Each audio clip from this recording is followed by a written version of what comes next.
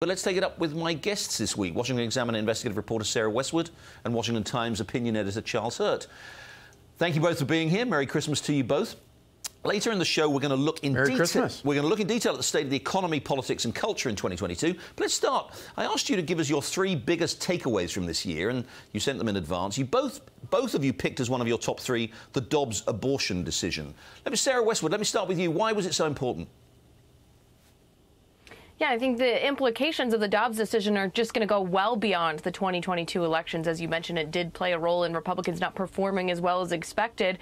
But what you really saw with the Dobbs decision was sort of reversing the political dynamic that had governed the politics of abortion for years, because Democrats were the ones who were always articulating where the line should be, where abortion restrictions, if they supported any, should be within the Roe v. Wade framework. And Republicans really only ever had to point to Roe v. Wade and say, this is what we oppose. But they weren't really under pressure to come up with their own abortion laws or policies because they were hemmed in by Roe v. Wade. Now that that's gone, Democrats are not being forced to talk about the fact that many of them support abortion up to the final month of pregnancy, which is not supported publicly by the vast majority of Americans. And the onus is now on Republicans to lay out restrictions, and they're having to do a lot of discussions about what those proposals look like. They haven't done that in years. Let me bring in Charlie Hurt. Charlie, you agree that Dobbs was one of the biggest stories of the year. What do the Republicans need to do to stop this issue being really a potentially significant political negative for them? Well, I think Sarah put her finger right on it. You know, one of the most important things is talking about the fact that so many of the Democrats who like to make a political issue out of this do support abortion up until the point of birth, which is far, far out of the mainstream of normal Americans. But, you know, I think it's interesting, you know, judicially speaking, the Dobbs decision overturned one of the most extraordinary overreaches by the Supreme Court going back 50 years. Politically speaking, obviously, I agree with Sarah that Republicans probably underperformed in part because of this. But if you were to tell me at any point during the past 50 years that the first election after Roe v. Wade was overturned, Republicans would go on to win the House, nobody would have believed you. Right.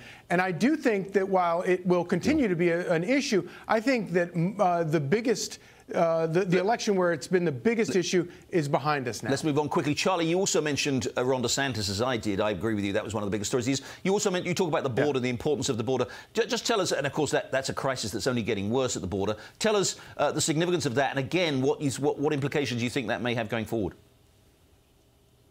Well, I think the most significant thing about it is the fact that, you know, it is a competence issue. And obviously, Ron DeSantis is one of those people that ran on this. It's a competence issue. Donald Trump very much fixed the immediate problem of the border. When Joe Biden came in, he decided to undo all of those fixes that had solved the immediate problem. And so on a political level, it's about incompetence and competence, but it's also about the larger issue, about this long desire by Democrats to disrespect law and order and to change the country in some way by simply not having borders. And that is far outside of the mainstream. Just like ninth-month abortion, that's far outside of the mainstream of normal Americans. Agreed. Sarah, very quickly, your other two top stories of the year you think were crime. We know about that, and we talked a lot about that and how big a problem that is. But you also mentioned free speech. Tell us just briefly, if you would, you know, what you think, where the country moved this year on the question of free speech. I think you are seeing sort of a re-examination of cancel culture, which is something that liberals defended as necessary as recently as just a few years ago. You've seen corporations less tolerant of young woke activists dictating what their policies should be. Netflix, for example, telling its employees that if they don't like what Netflix produces, they can find somewhere else to work.